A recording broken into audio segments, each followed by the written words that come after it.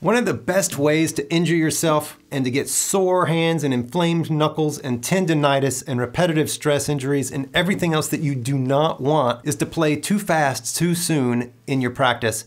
If you just sit down and start ripping it up, then you are going to hurt yourself. Even if you're young and sprightly and your joints are invincible, then it won't be that way forever, and it's just very easy to inflame your knuckles.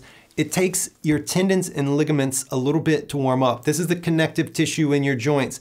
Your muscles can warm up really fast. The connective tissue takes a little bit more to get fired up, and that's what we want to do with our warm-ups. So stretching, maybe some hot water, however you warm up, spend the first few minutes of your practicing with the brakes on. Just ease into it. Like a horse, you don't want to just take them full out automatically. Not that I know anything about horses, but instead, warm it up slowly.